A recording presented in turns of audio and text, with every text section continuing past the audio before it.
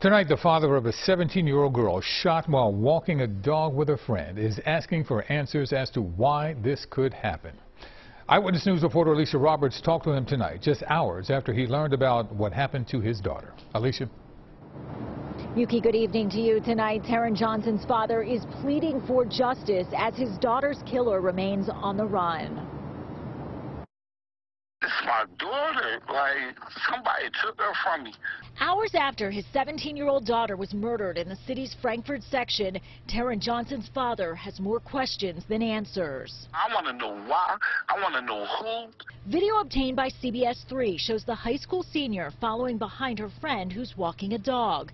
The pair are heading to a convenience store just after 8:30 Sunday night. Philadelphia police say on their way back, a gray Dodge Challenger appears to trail them. They spotted a vehicle, right, that was suspicious to them. They felt that they were being followed by this vehicle, okay, and in fact they were.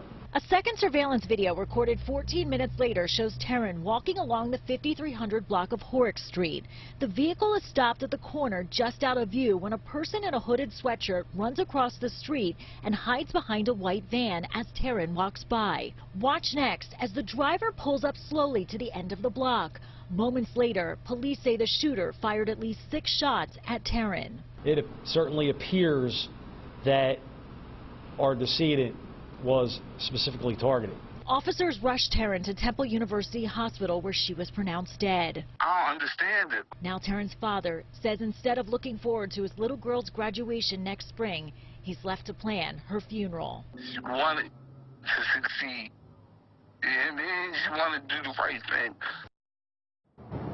And right now, detectives are continuing to review surveillance images from the neighborhood, but they are asking anyone with information about what happened to give them a call. We're live tonight outside police headquarters. Alicia Roberts, CBS 3 Eyewitness News. Alicia.